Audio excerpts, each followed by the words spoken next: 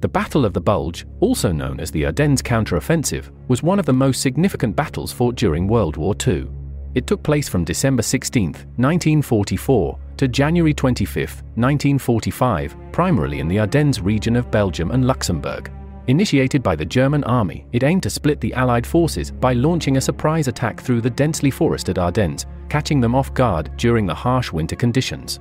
The German offensive was led by Field Marshal Gerd von Rundstedt, and it involved a massive assault with around 250,000 troops, including many elite panzer divisions. They aimed to break through the thinly defended Allied lines, capture the vital port city of Antwerp, and force the Allies to negotiate a separate peace, ultimately turning the tide of the war in favor of Germany. The attack caught the Allies by surprise, leading to initial successes for the Germans as they created a bulge in the Allied lines, hence the name Battle of the Bulge. Despite the initial shock and the rapid advance of German forces, the Allied response was swift and determined. American troops, including units of the 101st Airborne Division famously besieged in Bastogne, put up fierce resistance, slowing down the German advance and buying time for reinforcements to arrive. The weather conditions, including heavy fog and low visibility, hampered both sides' operations, but the Allies managed to regroup and launch counterattacks, gradually pushing the Germans back. The Battle of the Bulge was a costly engagement for both sides. The Allies suffered around 81,000 casualties, including approximately 19,000 killed, 47,500 wounded, and 23,000 captured or missing. The Germans incurred even greater losses, with estimates ranging from 67,000 to 100,000 casualties.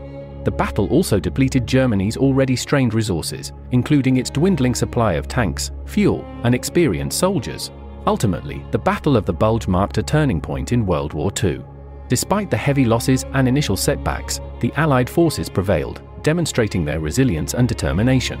The German defeat in the Ardennes forced them to retreat, leaving them vulnerable on the Western Front and hastening the end of the war in Europe. It also highlighted the importance of intelligence and preparedness, as well as the critical role of logistics and supply lines in modern warfare.